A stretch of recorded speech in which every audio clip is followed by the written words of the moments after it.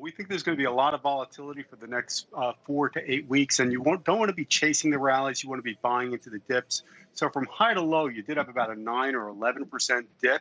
If you had money on the sidelines, we'd be buying into that weakness. What are the dippiest stocks right now, David? Well, so some of the technology stocks that had melted up sold off very significantly. We still are a little bit wary about those. Even though they've sold off 20, 30%, a lot of them are still at 50 to 70 times earnings. So what we would do is look at the market overall, then look at the underpinnings of individual stocks. One group that has really lagged a lot this year have been the higher dividend-paying, higher quality companies. They've also sold off with the market, even though they've never really rallied. So we think that's really the best place to be over the next 6 to 12 months.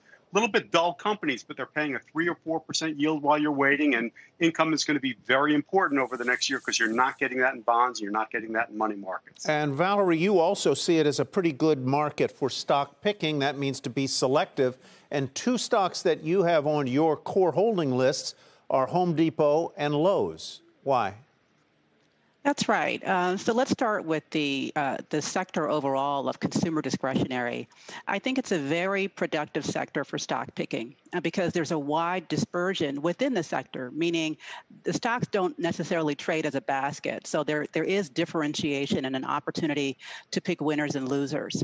For Home Depot and Lowe's, they are both benefiting from the focus now on home furnishings and home improvement. I think that people may have missed the data that was released last week by the National Association of Home Builders. And what it showed is that sales of existing homes and new homes and refinancings are all quite strong. And so what this points to is that people will continue to spend on homes and home improvement for the foreseeable future. And if you look at that in the context of record low interest rates, what that means is that the affordability of new and existing homes is more attainable. So I think that this is something that has legs, and certainly Home Depot and Lowe's are two of several companies that will benefit from this. Shepard Smith here. Thanks for watching CNBC on YouTube.